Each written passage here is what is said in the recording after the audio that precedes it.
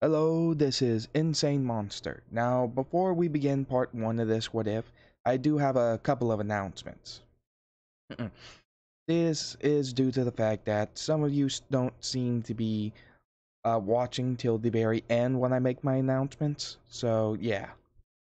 First off, I want to state that the Halloween special will be beginning their recordings after this. As for details on them, well, to make it simple, there will be 12 What If parts recorded for the What If special.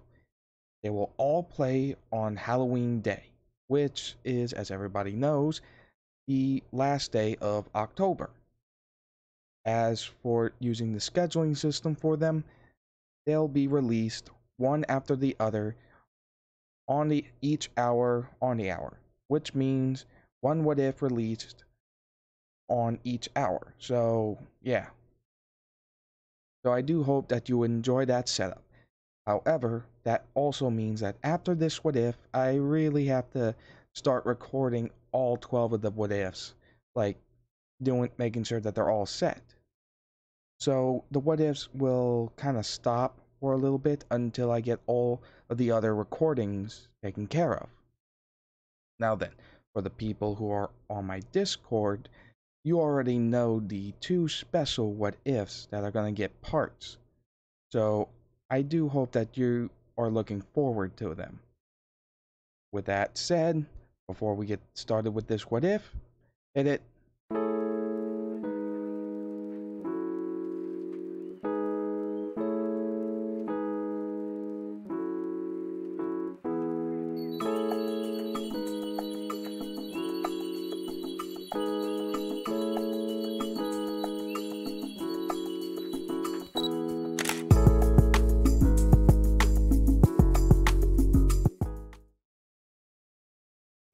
Now then, since the last part was part 0, which means this is part 1. As we see Izuku getting up and getting ready for the day. Obviously, he's in, like I stated before, a very special wizard house hidden in modern day Japan buildings. So, yeah. As he gets ready, gets dressed, Tricol pulls a little fast one and slithers into his bag. This sometimes this is just a normal thing for him, or well, her actually. If you remember from last part, it's a three-headed snake similar to the one that you see on uh, the thumbnail. So yeah. So this is the first time that she's actually done this stunt. As he hurries up and grabs his bag, leaving.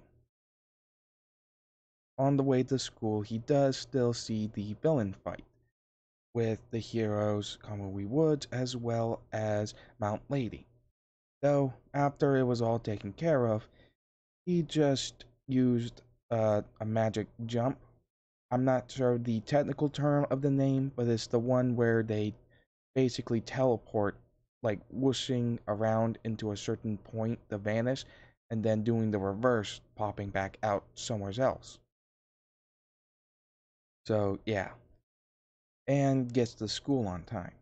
As students see this, they look at Izuku thinking how much they wish they had a quirk like that and how much it could save them on traveling time and such to get to school and back. He gets back into class as the day continues, and like in canon, the teacher states about their future careers and such for high school. As like in canon, also he tosses the papers up into the air, and we see just everybody using their quirks as the teacher states that he knows they all want to be heroes. Like in canon, we have the teacher remarking that both Bakugo and Izuku want to be going to UA.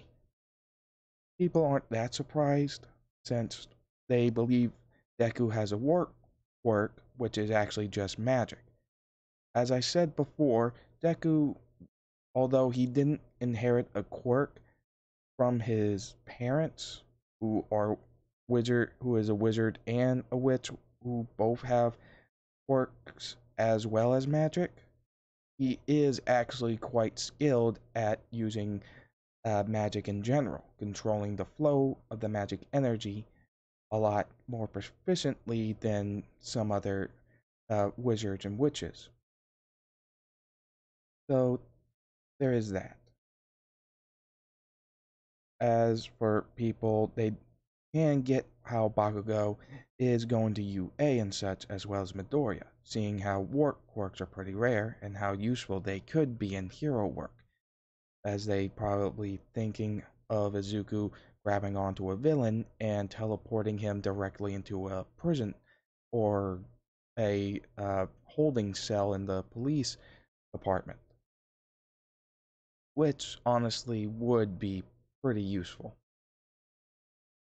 As class continues and such, the person sitting next to Izuku noticed that his bag is wiggling, as he then sees the snake tongue from one of the heads of Tricol just doing its thing, and they start to freak out. As the teacher asks Izuku what's in his bag, he then just sighs and apologizing, stating that his quote unquote pet at home seems to have snuck into his bag. As the student who saw it says, "You have a snake for a pet?" As Izuku tries to think on his feet and comes up with a quick explanation stating that it's actually a quirk snake. As he leans into the bag to quietly use his parcel tongue to tell Tricol the plan. Tricol slithers out, revealing his three heads. Given that quirk animals are a thing, a three-headed snake is by far the least problematic, though Deku did tell them not to increase their size like they're able to do, because they can get pretty big. If yeah. Next, the teacher just sighs, remarking, "Honestly, it is an interesting quirk animal, but why is it here?" Izuku scratches the back of his head as Tricol slithers up his arm and goes around his neck, wearing looking kind of like a snake scarf thing. As Izuku states, well, sometimes she kind of is a little mischievous, though this is the first time she pulled something like this. As he uses his whole hand to rub it underneath the chin of each head, and remarking that it's not really that big of a problem. He's pretty docile and not that dangerous.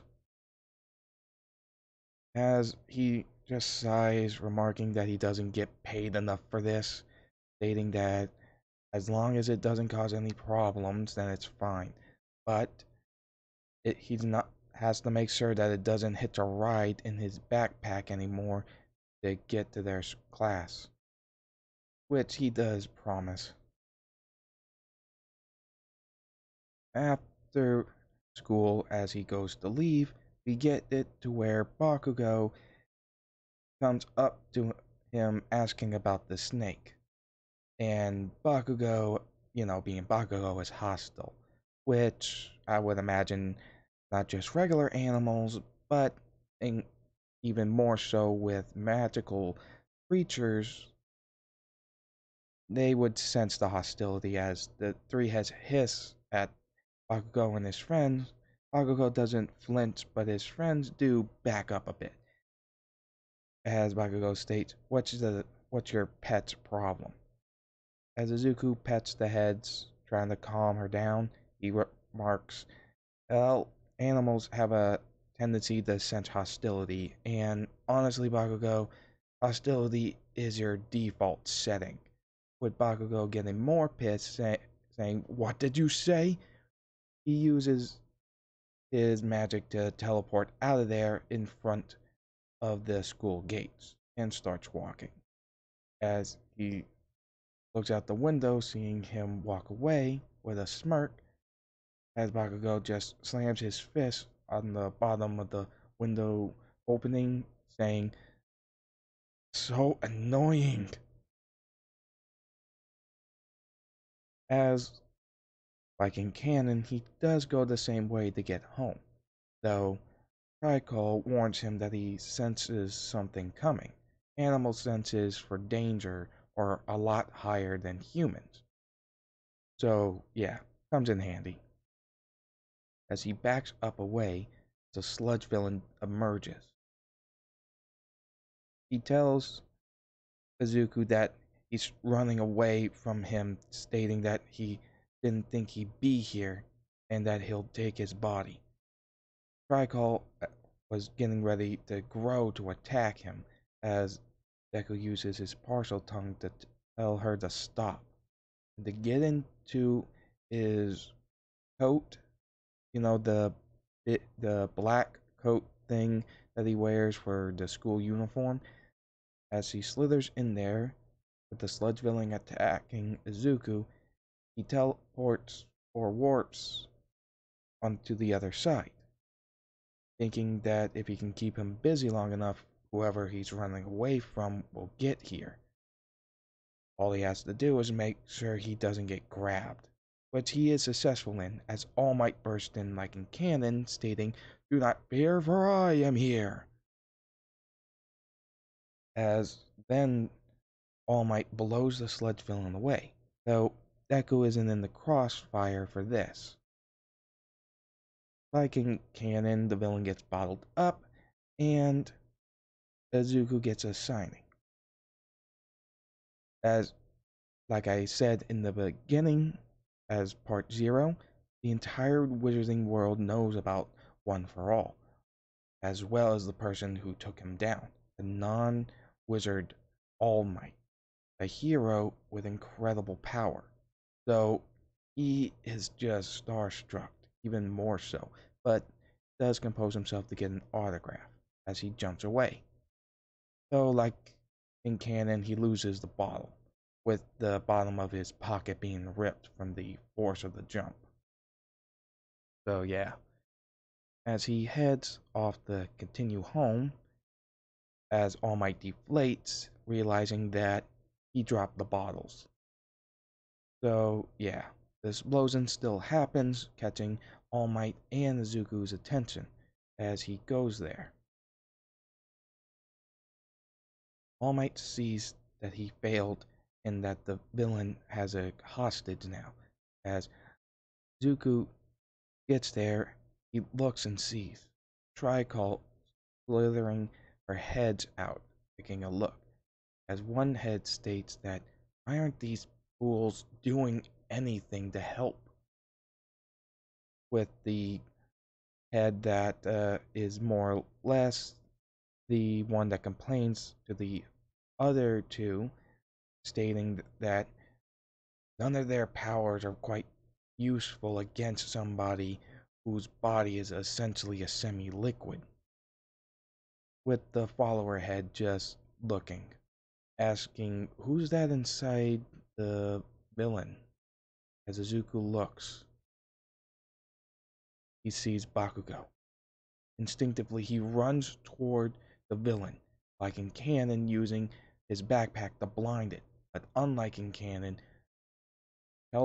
warping into the face of Bakugo and the villain, grabbing them both, warping them high into the sky. As the villain panics, he ends up releasing Bakugo, as Bakugo remarks, "Are you crazy? Why? Why would you do this?" "Because I needed him to let you go," as he reaches out and grabs Bakugo. So the sludge villain tries to grab them back. Izuku then teleports them on top of a large block of packaging boxes to help cushion the impending impact of the teleporting. So, yeah, as the sludge villain falls back onto the street, because Izuku just teleported them straight up, and then teleported with him and Bakugo in a nearby area, basically on like the near the entrance where people are seeing that they're okay. As the villain begins to lash out more, but All Might steps in, throwing a punch, defeating the sludge villain, causing it to rain.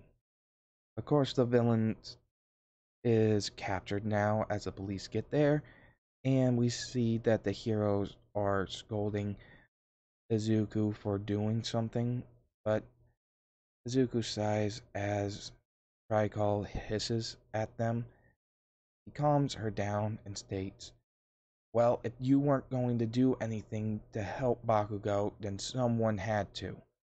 As All Might steps in while the heroes were getting really very offended and annoyed by this comment. As All Might states, he has a point. If the heroes can't save somebody, then someone has to. Even without a license, he didn't actually violate any particular laws. All he did was move the villain from one place to another without actually harming him.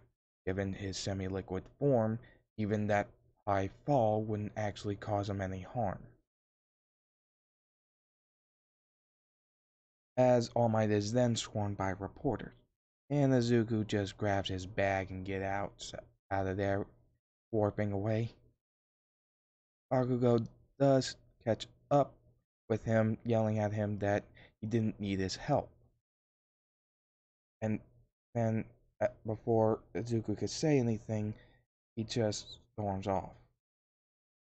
As he then begins to walk, All Might appears in front of him again,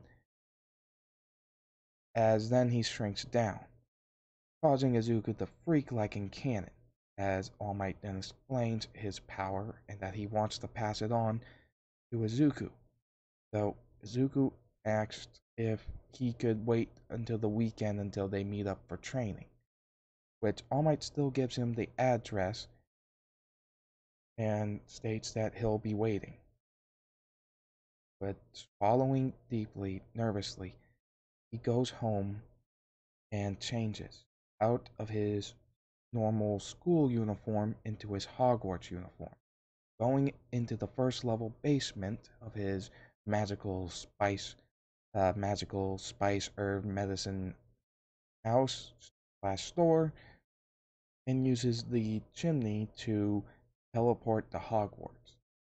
After his cram school lesson there to keep up with his magic studies is over, he heads over to the headmaster's office.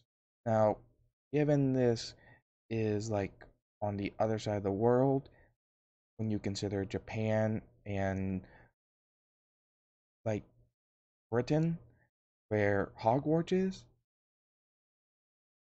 I'm pretty sure if it's late night at in Japan, it should be okay. If it's getting to be night at Japan, it should be getting to be morning in England.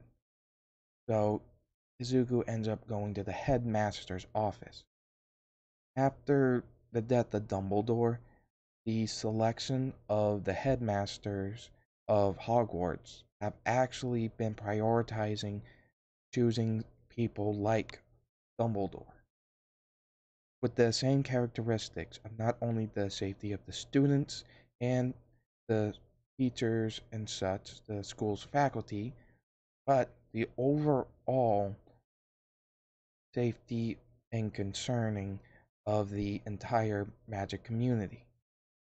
As Izuku gets to his office, who the current headmaster happens to be an somewhat elderly man, let's say about in mid-50s or so, a man called William J. Dornez.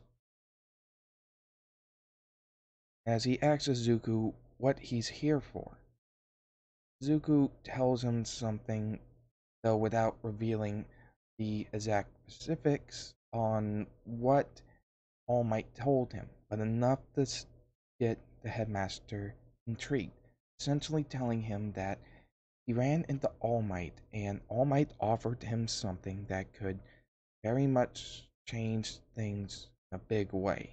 Not just for the normal world of muggles, but for the world of wizarding as well. This does intrigue him, as, like I said before, the entire wizarding community knows that All Might took down All for One, due to the fact he was a new Dark Lord of the time when quirks were emerging. So, obviously, he does ask some questions and realizes that he's holding back.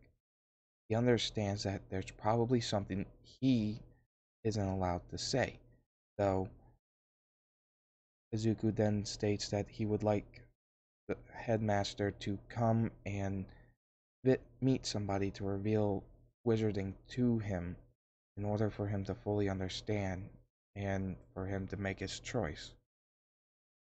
He looks at Izuku and knows that he wouldn't be asking him this if it wasn't serious. Due to due to the state of the world, not just the Ministry of Magic, but certain individuals like the headmasters of Hogwarts, as well as the other two prominent schools that we seen in the world of Harry Potter during the Goblet of Fire movie. Their headmasters also have something similar, the ability to reveal the world of wizards and witches to non uh, magic users as a precaution and or a necessity if they believe it's needed to uh, keep the world safe. So, yeah, there is that. So he stands up and walks over to Izuku, placing his hand on his shoulder, stating that from the look on his face and the serious tone he has, he understands that he wouldn't be asking for something like this if it wasn't something incredibly important. So he agrees to it. And he understands that whatever he isn't telling him, it isn't his to tell. So he'll reveal it to All Might in the best way that he knows how. And he'll also hopes that All Might will reveal what he is offering. Zuko wouldn't go to these lengths if he didn't already know the implications of attaining a power that defeated the, if not last, but current Dark Lord would have on him and their entire world of muggles and magic. So it's a pretty big situation that they're dealing with.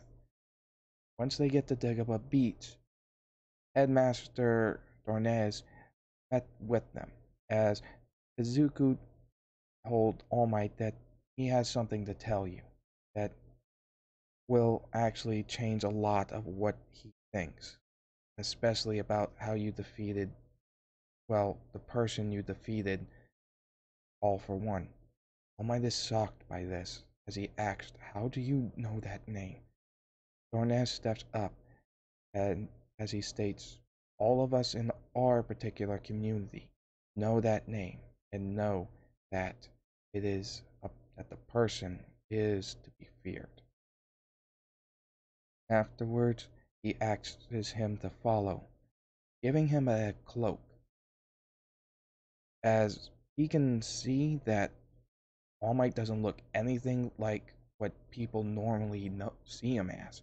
So it should be easy enough to let him in to the into Hogwarts and such without raising any real suspicions. He can come up with an excuse on the fly.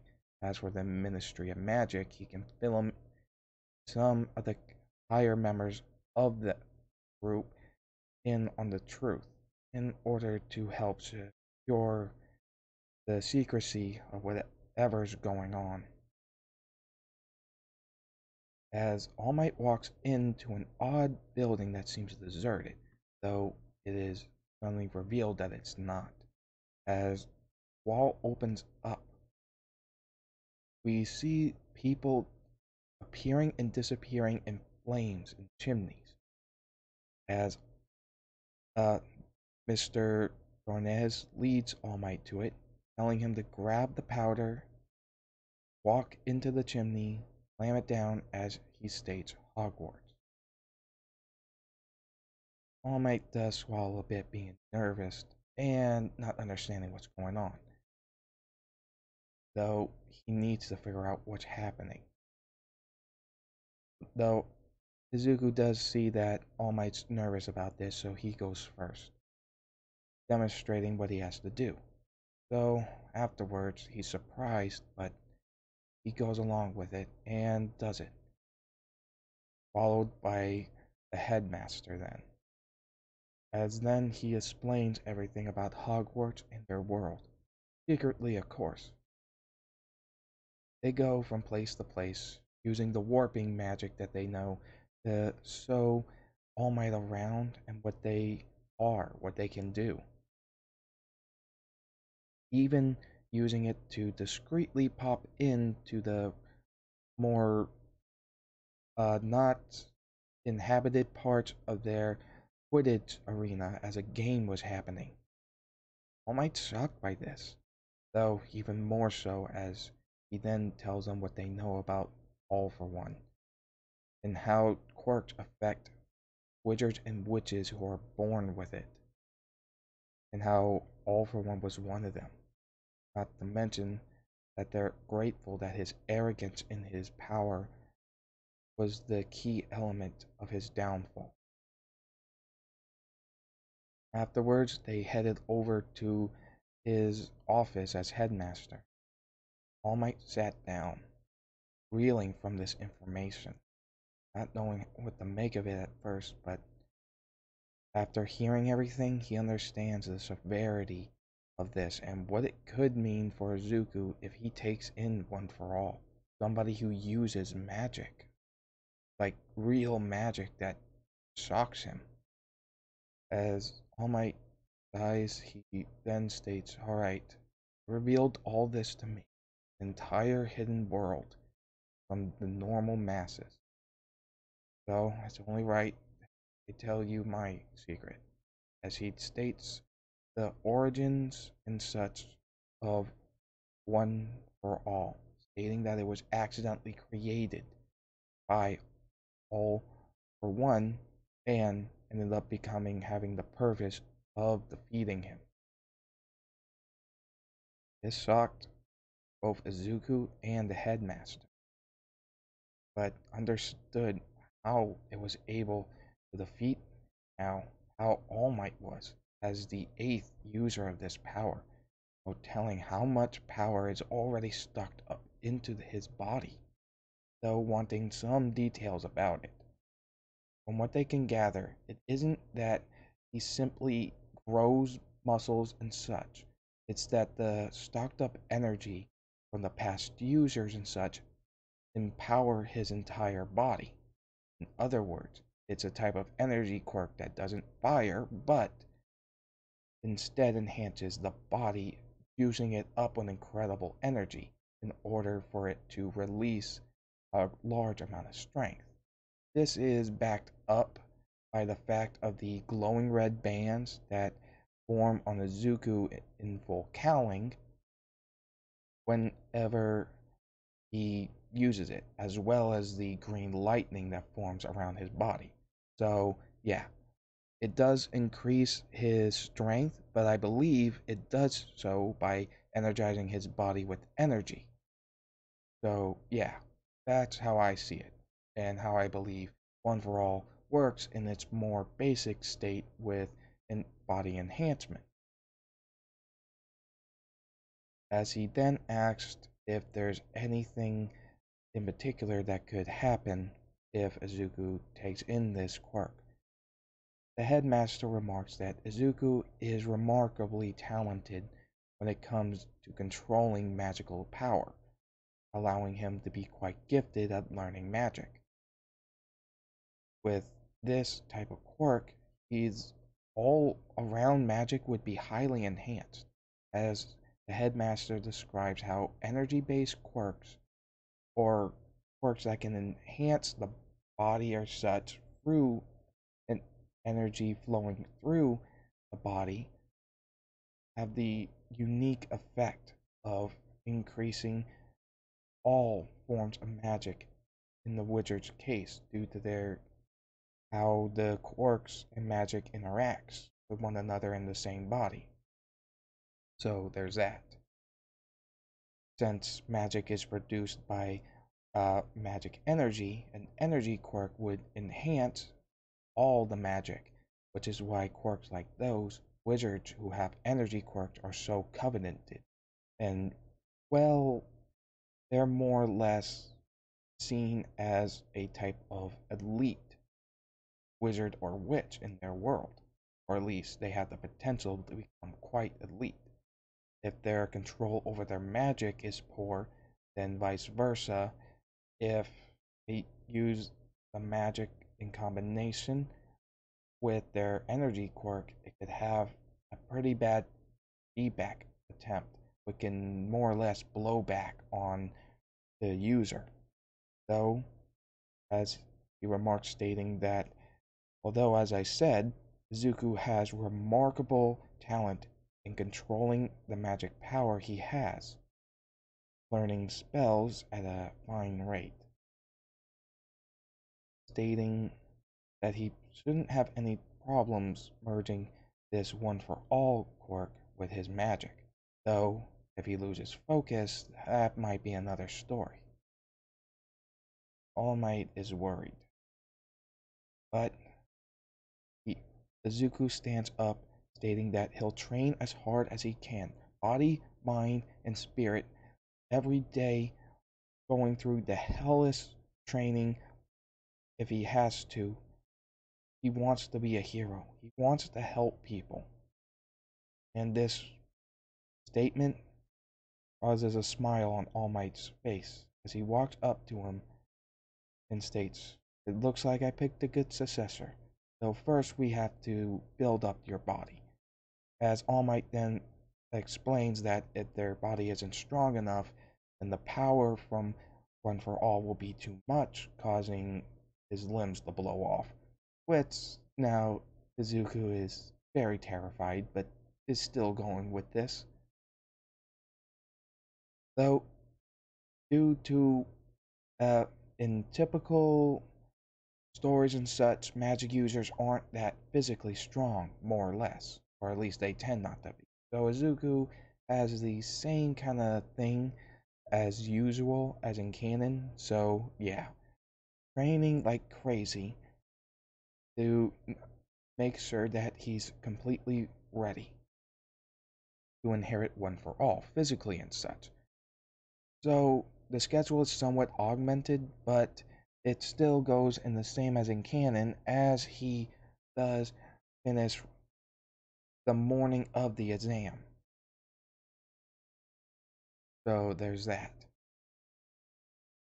While on his off time, he does relax at home, which Ochako does visit every now and then as they hang out. As Tricol, when he goes to get to bed, talks to him, stating that he should really not overwork himself so much. As for Dornez, or Headmaster Dornez, he has informed the more higher ranked members of the magic ministry, and they're shocked at what they've learned, knowing that they can't let that kind of knowledge get out no matter what, as they make sure that anyone in their community that knows, which they're already there, they're gagged from telling anybody about this, even going as far as using a contract magic to kill any of them in the case that they spill the beans about it to anybody who doesn't already know or who isn't privileged to know this knowledge to begin with. As for Izuku, like in canon, he does still has to eat the hair, which he is just just shocked by and is having problems with it. So yeah, and that wraps it about up for part one. Now then, like I said in the beginning of the video, please do remember what I stated about the Halloween special. I do hope you understand and are awaiting the anticipation.